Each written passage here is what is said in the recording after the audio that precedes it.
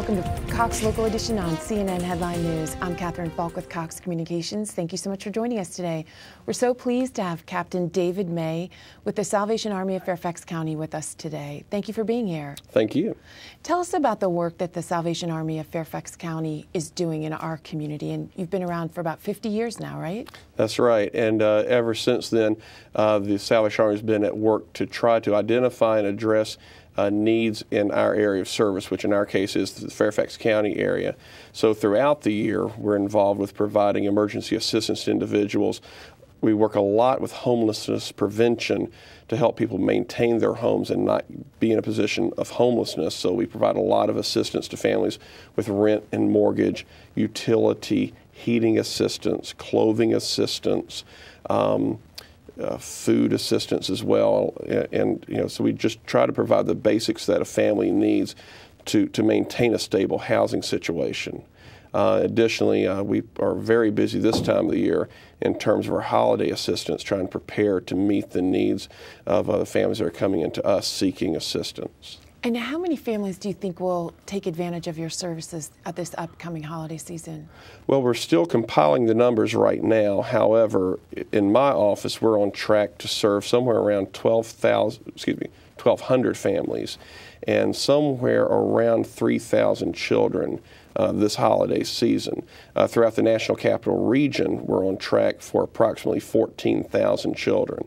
So this is a quite busy time of the year for us. Wow, and so you'll serve those 1,200 Fairfax County families just out of that one Ox Road location in Fairfax?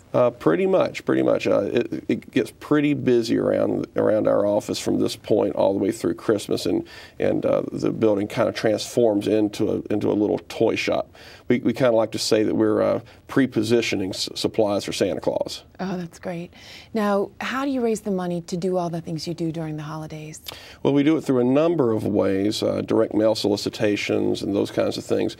One of the key activities that we're involved with this time of the year are red kettles, which are springing up throughout the region just now. And my office is responsible for between 50 and 60 kettle locations to keep operational. And through that effort, we raise a significant portion of our cash income for the entire year. I know throughout the National Capital Region, our fundraising goal this year is $1.5 million.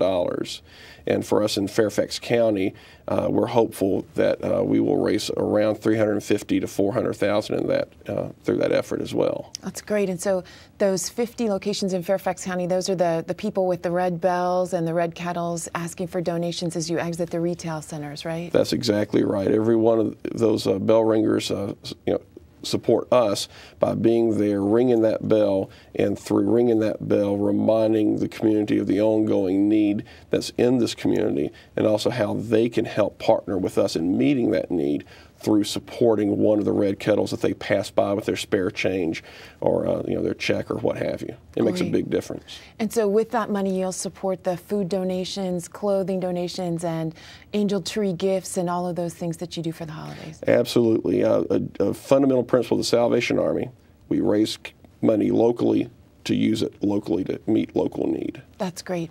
Now, if our viewers want to help out, how can they contact you? Well, they can go on our website, which is www.salvationarmyfairfaxva.org. Great. Or they could call our office at 703-385-8700. Great. And I know you need donations of money, but volunteers are also welcome. Absolutely. Great. Captain David May from the Salvation Army, thanks for joining us. Thank you. And thank you for joining us on Cox Local Edition on CNN Headline News. Be sure to follow us on Twitter and Facebook, and have a great day.